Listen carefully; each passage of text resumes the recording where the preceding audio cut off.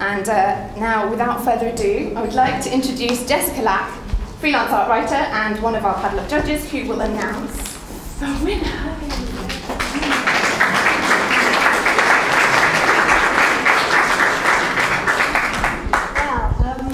The judges and I have had a wonderful time. The exhibition looks fantastic, I have to say. We've been so excited by the work we've seen this evening.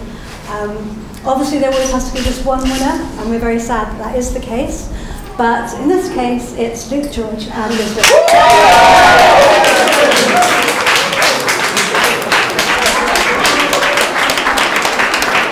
It's so wonderful, yeah. So exciting. This is such an amazing foundation for us to start. We just applied and we were hoping, but we've just finished our BA, so it's wonderful, it's just amazing. I think, also that down to it, it's such a wonderful thing that the painting and our art is able to speak to others, and that really is what we're looking for, for the art to give someone a breakaway or a conversation or a dialogue to have back at home or to in front of the painting or whatever. It's thank you to the piece.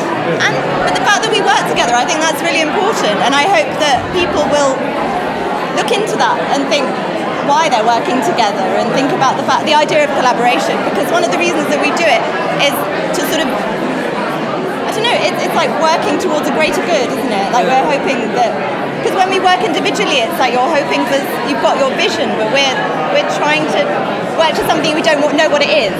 So it's, chance. We're completely embracing chance. Painting is a wonderful means of discovery. Yeah, yeah, that's really nice. And that's what it is.